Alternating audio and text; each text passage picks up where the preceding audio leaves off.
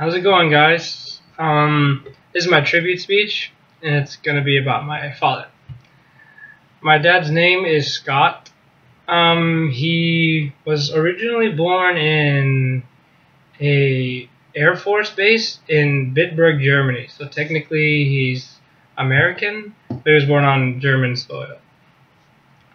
He grew up playing soccer, baseball, and a little bit of football.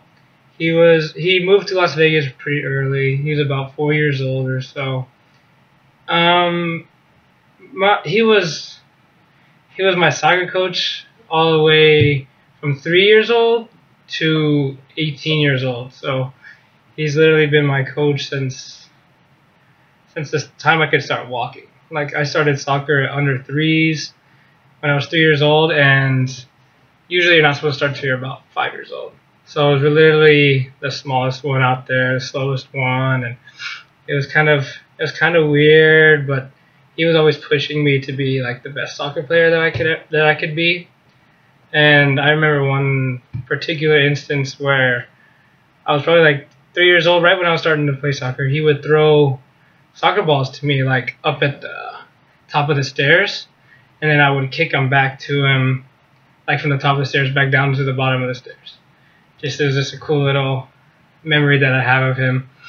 I also remember he bought me a big soccer goal for one of my birthdays, and it literally would sit in the living room, and me and my little brother would go at it, like, and we would smash the ball, and we would break plates, we would break glasses, we would get into so much trouble, but in the end, I guess it kind of paid off because I became, in what I think, a pretty good soccer player.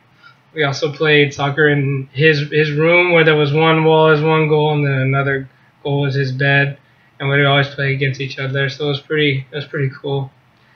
One of the hardships that we had was that since he was my coach, there would be times where he would be my coach more than he was my father, because you can't favor your son in soccer.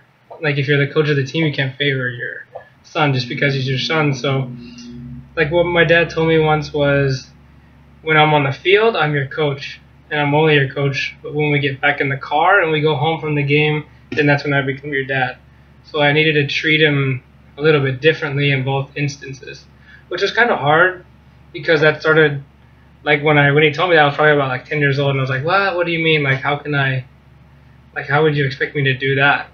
But we got pretty good at it. Like, it was a good understanding. Like, I knew what I needed to do, and he knew what he needed to, like, how to coach me.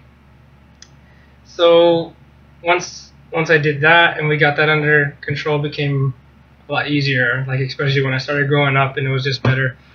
But like the times where, like, I would do something bad in the game, and then he would yell at me, and I would yell back, and it's like, you can't do that to the coach, but like, and then you can't talk about certain things, but it's kind of, yeah, it's a little bit weird, but it worked out in the end.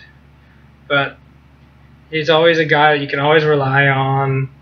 He, like, things that he's done for me, and like big time times, like when I had flat tires, I had no money, and like he helped me get new tires, and then I could pay him back slowly. When I was growing up, he would always give me any kind of cleats that I needed, or like any kind of jerseys, or literally anything that I needed growing up. Usually in soccer, he was most involved in my life, for sure.